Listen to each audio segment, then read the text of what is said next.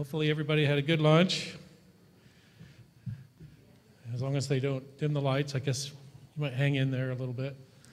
But I seem to get the right after lunch crowd. That slot. Well, anyway, earlier we talked about what the medical physicist does to evaluate the CT scanners and what they have to do to evaluate performance and to adhere to regulatory requirements and accreditation standards. Now I'm going to go in with what the ongoing quality control program is and recommendations of these bodies as well. Again, I'd like to acknowledge Doug and Chad for contributing some to this and helping over the years. Some really good references are on the website for the ACR, the CT accreditation program requirements, phantom testing instructions. Those are there. That gives a list of how to do these tests and also what the criteria are, so you can get those free online. The medical physics standard for performing computer tomography includes what the physicist should do, and also the quality control program that's recommended under that program. And then, of course, there's guidance for the protocols for performing different studies are on there, the practice guidelines for pediatric tomography, as well as all of the different organ systems. There's also guidance for imaging the pregnant or potentially pregnant patient. So there's guidelines there. Diagnostic reference levels, that publication is in there. A lot of stuff was taken from NCRP 172 to help that, as well as the accreditation program. So you can get this stuff on the website. So that a lot of that came from that, since I do a lot of ACR accreditation. Now, one of the reasons why we have to do quality control is that we have either regulatory requirements for us to do that, or the accreditation programs have standards that ask us to do that. Right now, we have the 4 that are approved for CMS, and that seems to be the standard that everybody else is adopting. And all of them require some kind of QC be performed. And IAC and the ACR have specific requirements in what needs to be done, and they have some documentation requirements. RadSite doesn't have any specific QC requirements, but they do require it.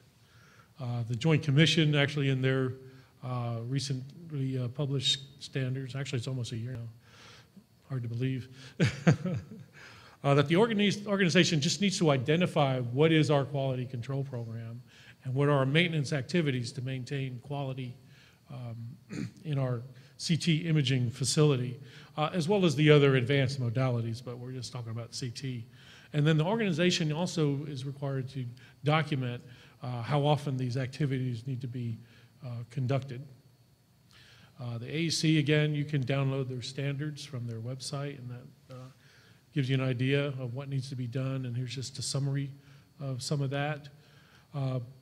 They have some daily QC requirements, and it needs to be appropriate to the scanner. That's why IEC is a little broader in what kind of equipment that they accredit, and so therefore they want you to adopt a QC program that's appropriate to the type of scanner you have, because there's a lot of things you can't do on some of these cone beam CT units that you can on typical clinical CT scanners.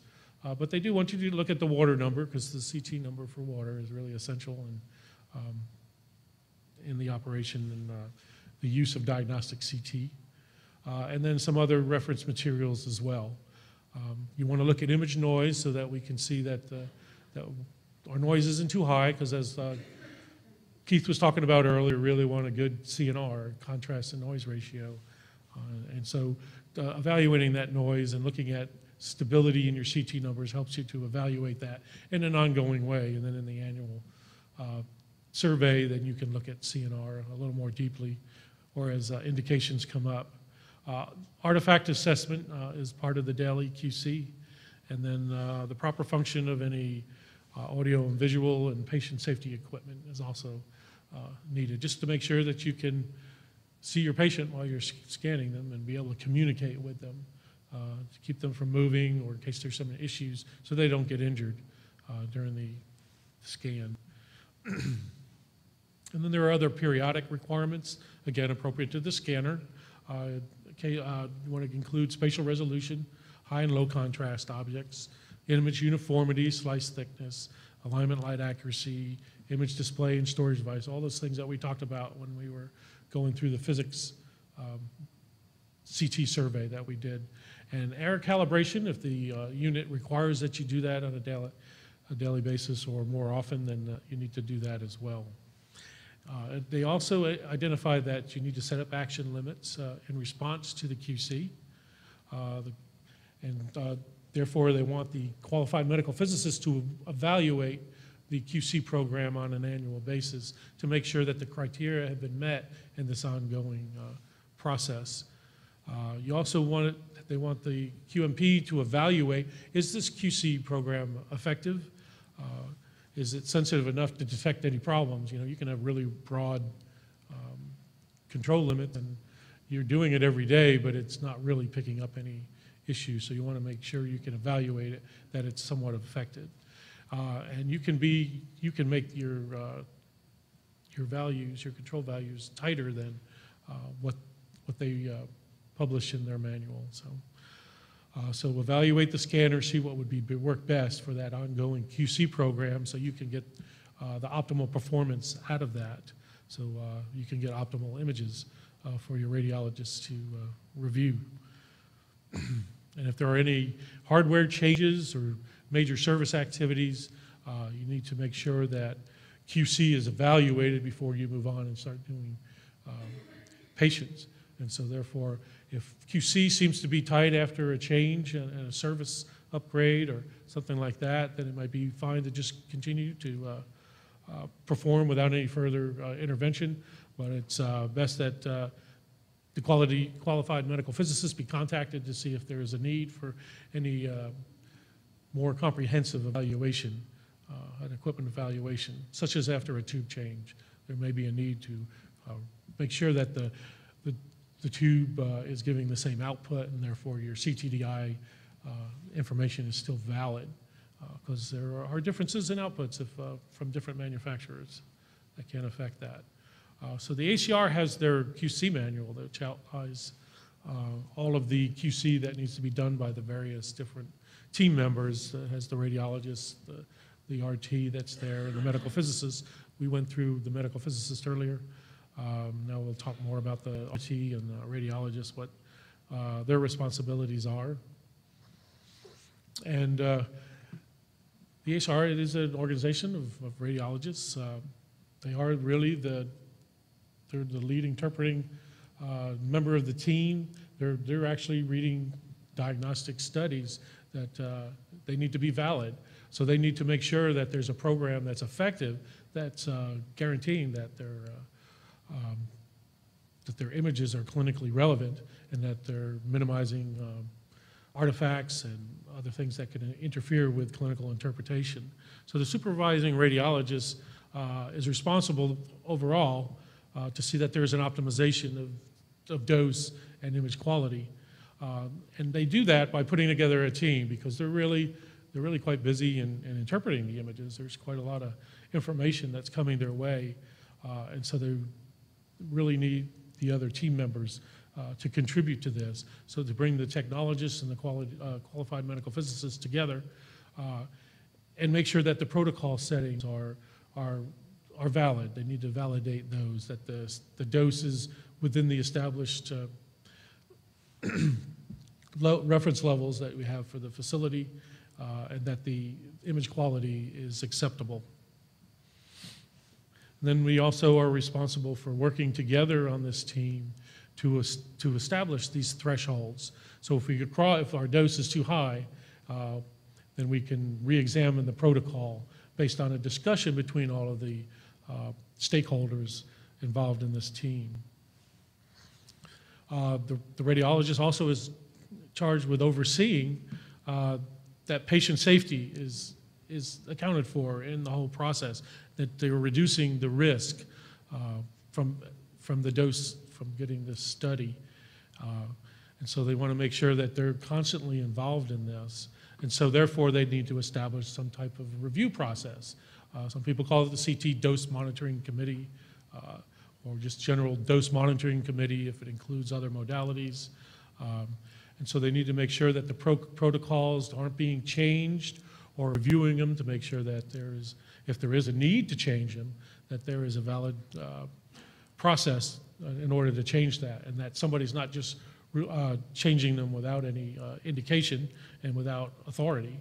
And so therefore, this team needs to get together with the supervising technologist as well as the medical physicist to see that this is done efficiently. Also, they should establish a policy to make sure that these dose estimates interface, that means conveying the information to the PACs and making it available for future reference, that's not disabled, so that the dose is retrievable in some form. So it is recommended that they do that for all of the different exams that are available. Now, part of this, in order to be effective, you have to have a participating team that's going in there that's well trained and has the time to conduct an effective QC program. So they need to provide the technologists with the adequate training. So you got to make sure that not only are they just an RT, but they have adequate training in CT specific modalities, and that they're familiar with all of the dose parameters and what they mean, and what are the different effects of the protocol parameters that are there, how that will affect dose and how it will affect image quality. So that's now become more of a requirement to get these the technologists to make sure that they're current with that type of education, so that it's focusing on patient safety. So there's more patient safety specific to CT that's starting to be a part of this whole team effort. So the radiologist really is supposed to be overseeing that this is completed, because he is the essential leader of the team. And then, of course, you need to have the technologist put together the procedures manual along with the physicist, and then make sure that's maintained and that it's being followed. And that, excuse me. And make sure there's time for them to perform these tests, to record it, to make sure that they have time to evaluate it. Because I've been into some places and they have their QC is recorded, and I'll look at it and I see that they failed. I said, did you notice that you were out of spec? They said, yeah, but it was okay, and we just kept moving on. And it's like, no, you really need to address this. It's like, take a look at it. Is it clinically relevant? Talk to the radiologist that's going to be reviewing this.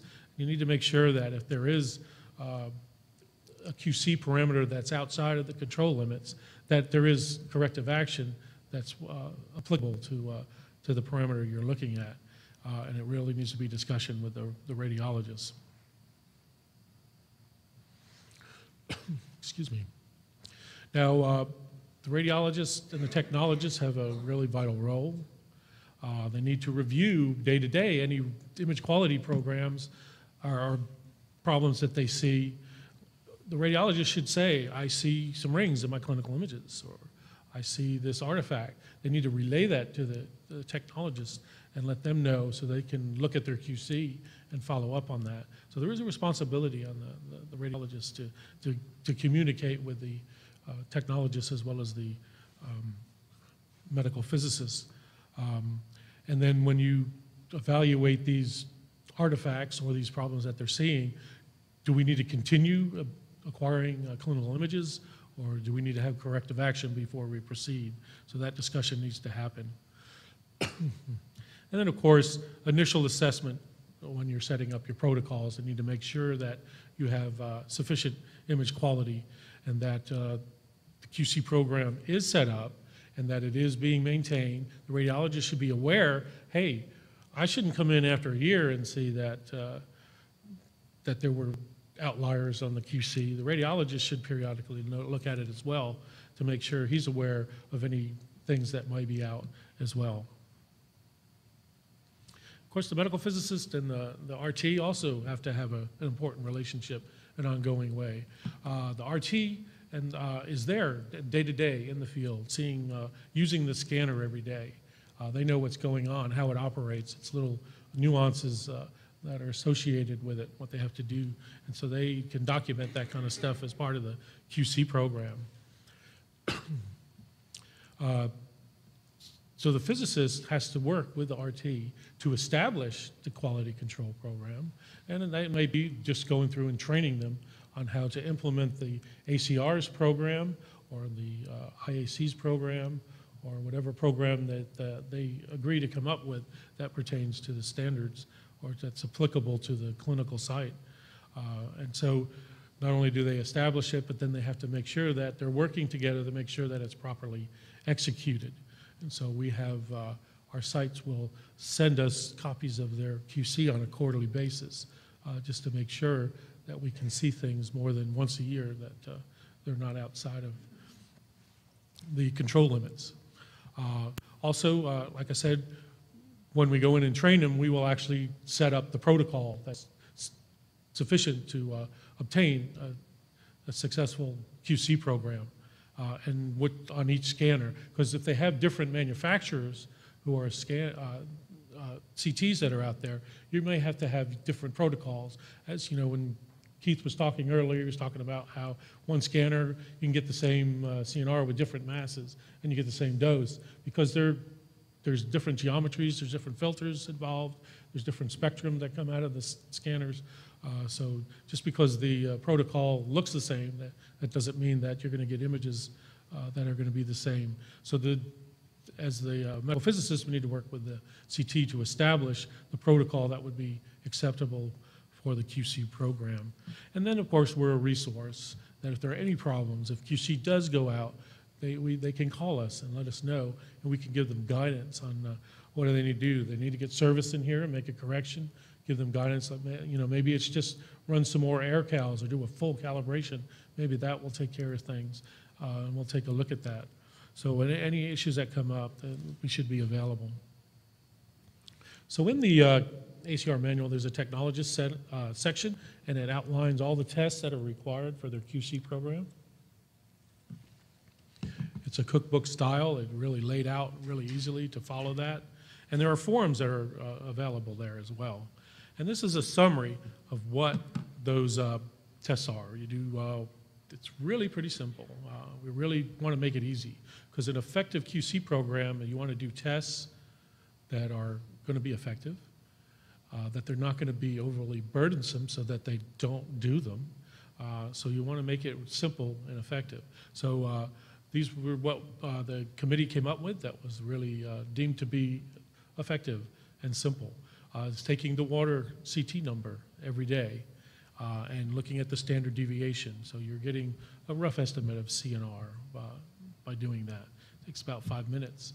Artifact evaluation is really big, because that's when you can see whether or not your detectors are going out, that kind of thing. And if you see it and you don't do anything about it, then now that can affect the clinical images that you're going to get the rest of the day. You want to catch those before it affects the clinical imaging environment. So that's done daily as well. One of the things that we do recommend with that is to alternate between axial and helical in evaluating the artifacts, because there are certain artifacts that are specific to helical. And if you do all your QC in axial, then you won't catch those. So it's good to alternate those. And then on a monthly basis, there's the visual checklist that you go through. It's an ACR thing, so we have a visual checklist. I just haven't seen a wet laser printer in many years. So if you have one, and it's used for primary interpretation, then there needs to be a QC program that's done for that. But there are some dry laser printers out there, and that needs to be done monthly if it's used for primary interpretation. So that means if they print images on that and a doctor gives a diagnosis, that's primary interpretation.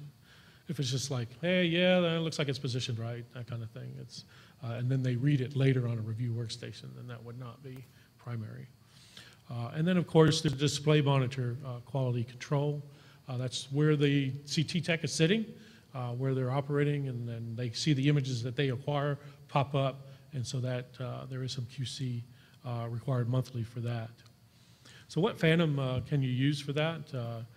Most of the time, the manufacturers provide all of their scanners with a water-filled cylindrical Phantom that has different test objects in it. They're all different, so some of them you can do all of the tests you want for them, but some of them you might just be able to do water. That's all it is a water Phantom. But the ACR Phantom can be used for that as well, or any of the other Phantoms. This just shows all of the other different Phantoms. We have the ACR, the CAT fan, the APM Phantom, Siemens, Philips, and GE. Those are the main ones that are on there. And so you can see that they're all a little bit different, but you can use them. They're convenient. They already have them, so let's use them.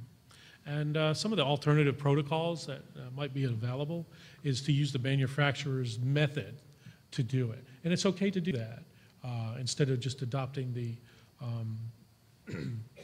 ACR's method. But if you do it, the physicist needs to be involved and needs to sign off on it, needs to approve that it is, and needs to verify that it's acceptable to do that. So if there are automated QC that's performed on the Phantom, the medical physicist should evaluate that that's a valid QC program. So they need to run the automated and then do a manual and make sure that everything is acceptable with using both methods. And then you need to document that in writing that it is acceptable. The thing is that if you have automated QC, they don't have an artifact check on their little automated printout that they have. So you'll have to document that you're evaluating it for artifacts. So there needs to be some other form of documenting that if you're using those automated things. And this is an example, the Siemens Phantom, and you just you zero it there in the middle, and then it moves and acquires all of the data automatically, goes to -80 to the water Phantom, and then it runs at the processing of all the data, and then you get a printout, a table of all of the results of that. So what are the recommended QC? The water CT number and standard deviation, artifact evaluation, the visual checklist. You may need to add some additional QC for certain scanners, because if it's got additional applications in the clinic, you might want to evaluate some of these other properties, and so that would be something that is worked out with the imaging team of the radiologist and the QMP and the technologist. Now, who's going to run the QC, the ongoing program? It's really best if you have the same person doing it, so you're minimizing some of the variation that may come, but that's not always possible to do that, but at least to try to identify for that scanner. But that way they're knowledgeable, they're familiar with how things work, they can identify the outliers a lot quickly than somebody who's new. They're just trying to figure out, how do I do this?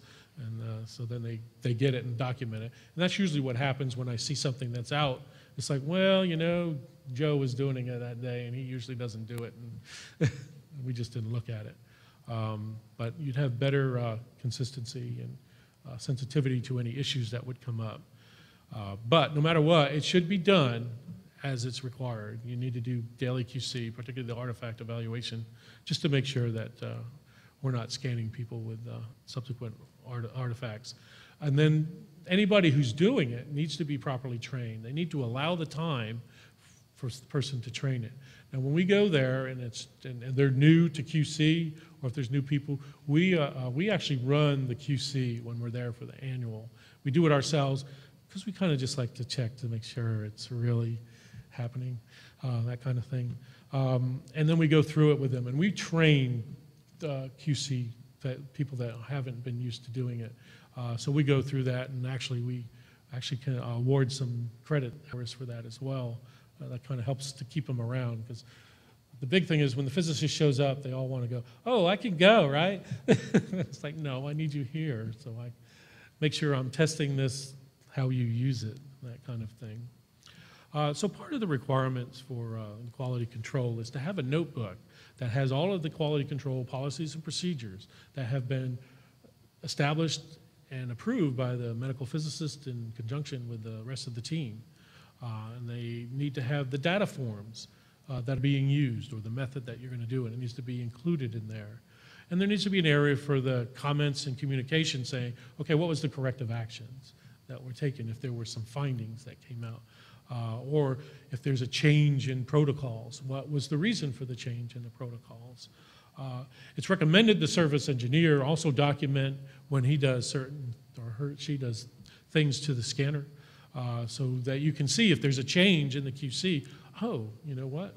The service engineer was just in here, and that's why everything's different.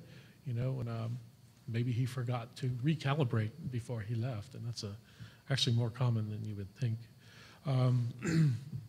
But fortunately, that's something that the site can do rather easily and quickly.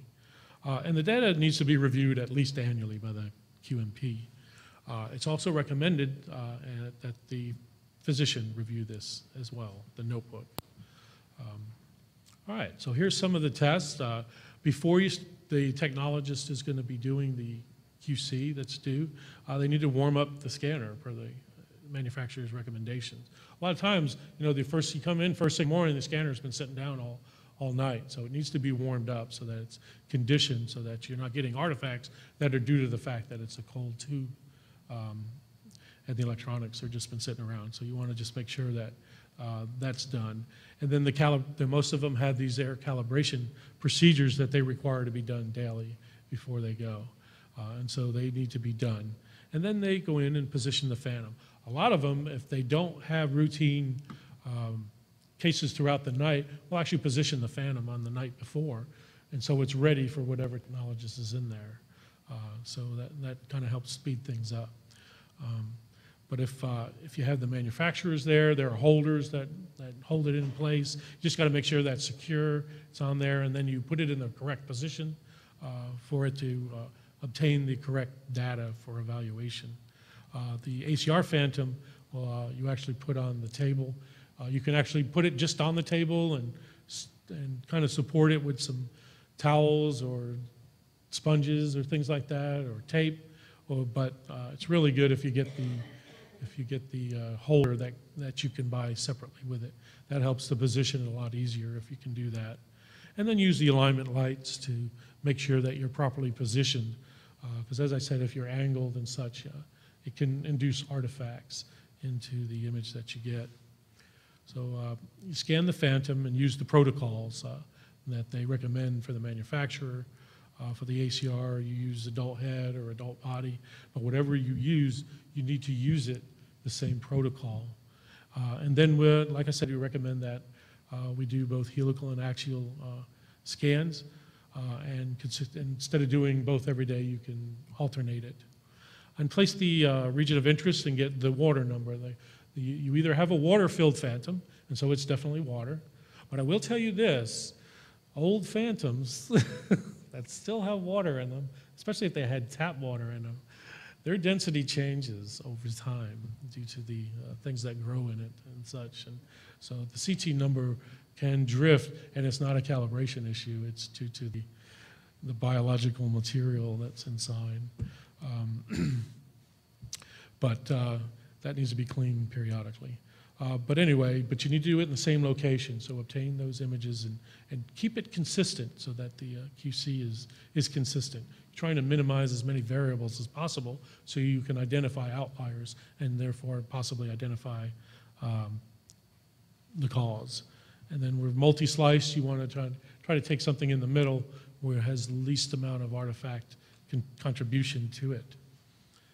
Of course, for the action limits, you use the manufacturer's Phantom. You will use their limits as well. For the ACR, it's plus or minus 5 CT units.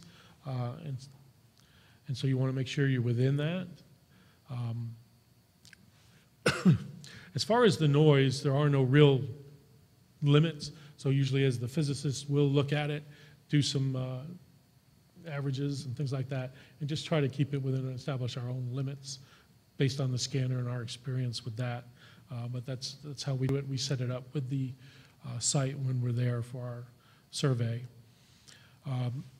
If there are anything that goes out of limits, then you need to, as I said, either recalibrate it and repeat the QC procedure to see if it comes back in limits, or if it's something that's significant, you need to contact service for corrective action. If you keep trying to fix it and your CT numbers are out 3 days in a row, that means we might have a bigger problem, and so get service in there. So for artifact evaluation, you need to position the phantom and use the scan parameters that were set up, and do an axial scan, and these are just some examples of a technique that might be used, and use the maximum number of slices possible. And the thing is, do you want to check every data channel for 320 of them? That's something some people do. You can't go through it. That's a lot of slices to go through. I've done it on several occasions, and it's really easy to get kind of, I don't think this is necessary kind of mentality if you do that many slices, because you don't really see anything. You usually see it somewhere else rather than that. But you can really scroll through them rather quickly, and things will jump out if you're used to seeing these images. So it's really good to look at it, because then you can pick up these subtle changes that before they affect the clinical images. And then, of course, you do your helical technique, and you really try to get an effective mass of about the same way with your helical. And by effective mass, that's just adjusting the mass by the pitch, and so you're really getting the same CNR type thing. And so you want to look at 2.5 millimeter images and look, and then go through there and you see if you have any artifacts. Now you do this visually, so you want to make sure that the image is windowed and leveled so that you can see it properly. You want to look for rings or streaks or lines. If the technologist sees anything, they need to record what they saw on the QC form. Now it is, the eye is sensitive to changes, so like I said, when you rapidly go through that, they do jump out at you. It's really incredible how that happens. When you're used to seeing uniform, and then all of a sudden you'll see an artifact pop. Sometimes you've already passed it, but you'll come back and you'll notice it. Like I said, corrective action is warranted if you think it's clinical. If it's subclinical, keep an eye on it, talk to the radiologist, that kind of thing. Rerun the error calibrations that might fix it. If they're still present, then just have the tech needs to have the discussion with the radiologist to see, is this clinically relevant? Do I need to, stop using it or only use it for certain type of procedures? And if it is deemed that there is corrective action warranted, they need to schedule service and have it corrected. So this is an example of some streaks that you might be able to see in there, and some rings that are common. Streaks come from, I think I talked a little bit about earlier, there can be stuff on the table and come from contrast media and things like that. The rings come from imbalanced detectors. Could be calibration. It could be that the detectors are drifting and you need to be replaced, that kind of thing. Here is a failure of detector heater elements that gave this artifact that came out. And so you've got some ghosting kind of artifacts in adjacent areas there. And here's some more that shows just various artifacts that can show up on this. And you just need to go through that and say, is this, that one on the bottom, you just want to say that doesn't belong there. That could show up on clinical. So you want to recalibrate things and see that could be a detector kind of problem. And then on a monthly basis, or weekly if you want, they want to get a larger phantom so you can evaluate the artifacts in a larger field of view. And so this is an example of some of those streaks and such that you might see. And so you would window and level to appropriately look at them, but then you have a discussion with the radiologist. Is this really significant? So you want to get it into a window and level that would be used in a clinical interpretation range. So here's just a picture of a larger phantom that's on there. Some of these are kind of heavy, so it's kind of a risk to that if they're a small technologist that's going to be picking them up. just make sure that they're capable of doing it. But if you're only doing it periodically, you can get somebody who can handle it, or see the physicist can do it, or the service engineer can look at it when he comes in a little more frequently. Okay. Oh, there we go. Here's just going through a helical image here, and you can see that they're just kind of popped out a little bit, a little ring artifact. See right there? It comes in. And so that's kind of what you look at when you're looking at these images, and then you can evaluate whether or not this is a detector kind of problem or if it's a phantom-induced problem.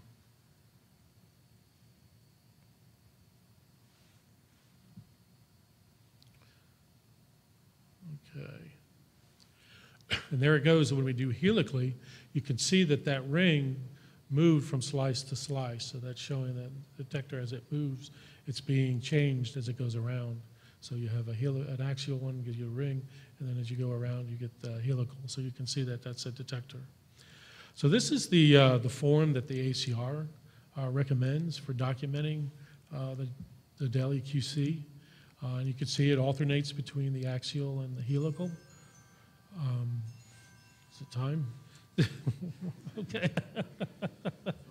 That's okay. I don't understand time, so I need those little reminders. So, but anyway, so there's a way to document everything. You document the date it was done, what was the CT number that you got, did it pass the limit, was it acceptable, was it within limits, and then document on the notes what if you saw artifacts. And if you saw artifacts, what were they, what did you do? Did you relay it to the radiologist? Did you relay it to the qualified medical physicist? And then you document there that who did it, and then the physicist would review this on a periodic basis and sign it on the bottom. Another thing is, as we said, what's due is the laser printer QC is required, and basically dry lasers, you know, the justification for that has always been these are automatically calibrated. If you're automatically calibrated, why do we need to do QC? You know, that kind of thing. So why is it even necessary? Yeah, because it's calibrating, but it has an instrument in there that's calibrating it. And if that goes off of calibration, if it's not working, then you ignore it. You won't see it until you use it. So there was a Kodak 8700 laser printer. It was performed on schedule. QC was not performed, and then they got complaints that there was a problem with the films that were printed. And it turned out that the sensitometry curve was different than when it was set up, and that was due to a drift on the internal sensitometer. So therefore, if you are printing films that are used for primary interpretation, then the monthly QC is recommended. What that entails is doing a visual analysis of the SMPTE pattern and look for those 5% and 95% patches that are in that phantom. And then you can do quantitative analysis. You take your densitometer and you read the patches of 0%, 10%, 40%, 90%, those squares that are on there, and plot those values and make sure they don't deviate from month to month from the plus or minus 15. So this is the SMPTE pattern, and there are the 5% and the 95% patches. You want to say, can everybody see those in there, the gray patches inside the black and the white? So there's a contrast of just 5% from the low end and the high end, and so you want to make sure you see that. And so that's just a qualitative type evaluation. And then here are the other 4 patches that you take your densitometer and take some density readings, and then you can plot it on a graph like this here. Set up, go month to month, and then document any issues that you come across as you're doing that. Also, acquisition display monitors. This is the acquisition. It's not the review workstation that is used for final interpretation. That's been deemed to be outside the realm of this, and that should be handled separately. And so Hopefully there'll be more guidance for that. Right now it is required for mammography. It is not required for other modalities at this time. And so it is recommended, and actually we actually do that for a lot of facilities. We actually help them set it up because there are a lot of automatic QC programs that can take care of these things, and then some technologists can review to make sure there aren't artifacts or pixels missing. And usually a radiologist, if they are looking at their monitors and they see missing pixels or artifacts on there, they're going to complain, I just spent $30,000 on this thing. It's got a missing pixel, you know. Somebody come in here and fix it, okay, or replace it. Spend another 30. But anyway, so they should look at that. So they need to examine the pattern and make sure that they can see it, that they can distinguish it from the background that it's in there, and then take care of that. And then, of course, as I said, it's the ACR has the visual checklist. And this is really things that normally you would just take for granted, that you're operating the system, you're using all of these mechanisms on your scanner, and you may take it for granted. And you really are making these mental notes that, oh, you know, there's a problem here. I'll fix it later. Well, it doesn't get fixed later. So this is a way to just say at least once a month, somebody's going to document it. And so that way they can say, okay, I see you documented that there was a problem here, so what's your corrective action, that type of thing. So the things that are recommended to be included on there is the table height indicator. Is that functioning? You know, is that going up properly? You know, if you want to use the table height indicator to position to the isocenter, you know, there is a problem if your table is not positioned right. The dose of the patient is dependent on the location of that patient, whether up and down. So if you're not reproducing that location, then you can affect the dose to the patient. Because if the patient is down too low, then they're now close to the tube when it's down on the bottom. So you want to, they should try to get the patient to be centered when they're doing that. And for reproducibility reasons, or to look at it when you're evaluating the images, make sure that the height indicator is functioning accurately. The table position indicator, if I move it 20 centimeters, is it truly moving 20 centimeters? Or if that's off, then if you're doing a biopsy, then you might be off when you kind of go in there. The angulation indicator, if they do studies where they're angling the gantry, is that angle indication accurate? So they need to kind of keep an eye on that. Is it displaying on the monthly visual check? It's really, is this thing really showing me that it's working? Or do I need the service come in here and fix the display of the digital output? The laser localizing functioning. When I hit the light, does it come on? Are they lined up? I mean, I go into so many, and I have this side, the laser's here, and this side, the laser's here. And I'm like, wait a minute, this isn't right. And they go, well, this side's right. This one's not. We ignore this. I said, what? You know, and I go, well, as long as they know that, I guess that's okay. But it's really, really universal through this manufacturer that they kind of focus on one side. And it's usually on. But those are the kind of things you want to look at. Is my laser lighter working? That kind of thing. Or if I hit it, no light comes on. You want to get it fixed, and so you would document that. And then you want to look at, you know, it's not becoming as much of an issue as it used to be. I used to walk in, and when I'd go into a scanner to go get a phantom, I'd have to step over high voltage cables and things like that. Now they're really putting them under the floor. They're not as in the way as they used to be. But you want to look at that because this is high voltage cables. So if you start seeing wear on that, kind of indicate that, hey, you know, maybe the service engineer needs to look at these cables, try to fix this potential electrical hazard, make sure that's there. And then the table, is it moving smoothly? Or is all that contrast media that I haven't been cleaning up, gumming it up and stalling it as it moves along? And so they need to be aware of that and document that that's not moving. When the X-ray is on, does it indicate the X-ray is on? You know, does that light come on? Or is there a message that comes on that says that the X-ray is on? So that's something, you know, at least once a month they should document. Yeah, it does. Okay. So they can do that. The exposure switch, if you hit the switch, does it energize the tube and you get an exposure out of that, or is there some kind of a problem with it? Is there a problem if I try to abort? Does it not abort? That kind of thing. So document those type of things. The display window and level. If you're doing all that, is that getting sticky because somebody dropped a Coke and it's all kind of gooey and it's going to jam up, so it needs to be clean? Or is it now just so old that it's no longer functioning?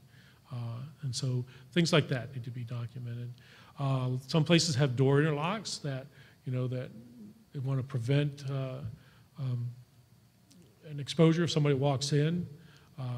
Frankly, I think the exposure of that person is worth it for them just walking in blindly anyway, than having to repeat it on a patient. So I really don't recommend interlocks on doors for CT, because you have to repeat.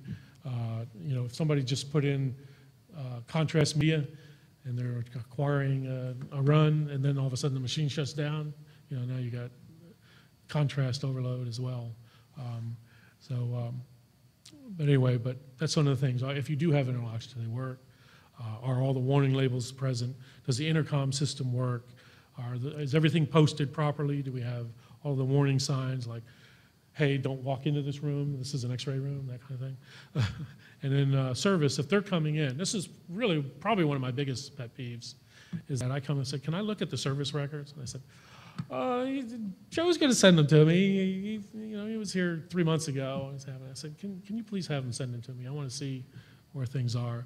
They really should be present. I mean, that's really required to be there, especially when there's corrective action. How else can you document that corrective action was actually performed unless you have a report that it was done? So this is an example of the ACR form that's there. And what we came up with is that we actually modified the form somewhat and put that all on one form so that they don't have to have all those forms. So for a lot of our clients, they use this. They can keep it, and once a month they just fill out this form. And so they can do the visual checklist, they can do their artifact QC and CT numbers, their monthly monitor, and even their monthly large artifact check. And it has all of the criteria on there. So we provide that to them. And then this is the CT quality control guidance document that we come up with when we're first setting up the QC program. This is their direction. This is what you need to do. Because I used to go in there, we'd set it up, we go, and then next year we come in and they go, you never went through that with me. Yes, we did. I said, here's the protocol. It's right here. We actually go in there, and we used to be able to get in more, but now they lock the protocol, so we have to get somebody to let us in to develop protocols. But we establish a protocol that's just for QC to do this. So it's automatic. We really want to make it simple so that it's done. So this gives them all the directions on what they need to do to complete their QC. The big thing is if you have a quality control program, it needs to be active, not passive. That means if there is a problem, they need to be corrected. There needs to be documentation. There needs to be participation from the radiologists so they know what's going on in their program. If there's a problem, they need to analyze it immediately. It needs to be logged. It needs to be documented. And then, like I said, get that team together and decide, talk to the field service engineer. We need this corrected before we can continue or not. So what is, there is qualified medical physicist oversight. We should be involved more. We need to be visible and accessible. We are. I mean, my phone goes off all the time. I'm surprised it hasn't been going off this weekend, but they really call us and we answer. That's one thing that we do. We do answer. Or it's converted to someone who will answer. That's one of the things you want to have them have us accessible so that if there are problems, they have a qualified medical physicist that will give them guidance and how they should correct it. The data that we have, the data in the QC should be available to the field service engineer that comes in. So they can say, so what are you talking about? What numbers did you get? What protocol did you use? And then they can evaluate that so that they can approach it to help resolve it. And as I said, the radiologist needs to report anything they see during their reading. So in conclusion, the manuals, the standards are helping to unify QC, because it used to be whatever the manufacturer said, and all the manufacturers were different. It's now focusing on these high yield tests, so it gives you important things instead of doing things repetitively that don't yield any issues. And it's not time consuming. And of course, the physicist should be involved in overseeing this, and this is required for ACR accreditation. So hopefully that was informative, and I think we have another panel later, or should I take questions? Or I think we'll wait for later, and then we can get out of here earlier. But if anybody has any questions, I'm around. Thank you.